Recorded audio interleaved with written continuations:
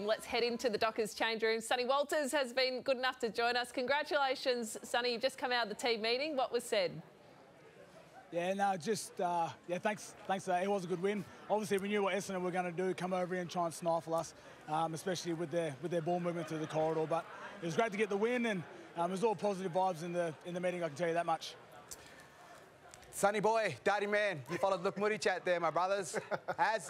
Be honest with me now, man. How's your body feeling? You still look like a marang man out there running around, so feel okay?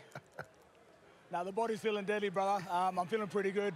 32 years of age, but all these young boys, as you know, the young boys around the club, they do nothing but keep you young. So I'm really enjoying my football, really loving it, and I'm just excited to be out there and just trying to have a kick with the young'uns. Now, Sonny, we're just taking a look at your fantastic mark early in the game. You look nice and fresh there, nice leap, looking away from the footy, turn and catch. It was pretty special.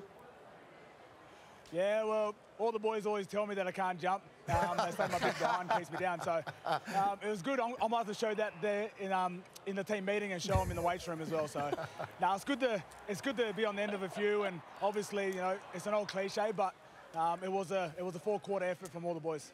I want to talk about the other little brother boy, Liam Henry. He had a day to remember today. He had 32 disposals, 5 score involvements.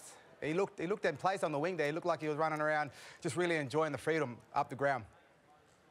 Yeah, definitely. And Liam's one of those quality players. He's a high draft pick. I've had a lot to do with him since he's been at the football club, and deep down I know exactly what he can do. He just needs that confidence to keep building, to keep getting stronger. And like I said, I've had a lot to do with him. I just love seeing him out there playing his role, but also, he's fortunate enough he was able to get on the end of a few, but week in, week out, he plays his role and he does what he needs to do for us going forward.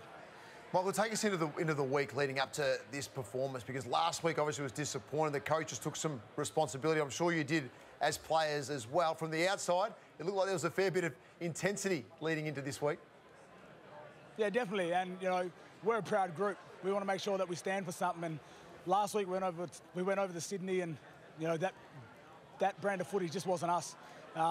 Full credit to GWS. They're a quality side. They got a lot of, their ball movement was unbelievable, but at times, we let ourselves down, or we shot ourselves in the foot through our ball movement and our lack of pressure, really. And we thought that, proud group, we need to stand up. Home crowd, we need to make sure we get back on the winners list. So what do you think the key is to consistency moving forward now, Sonny? Evenly poised, 7 wins, 7 losses, but need to bank a few more consistent wins to play finals. Yeah, I think it's just everyone playing their role, coming into the club, trying to get better each and every day.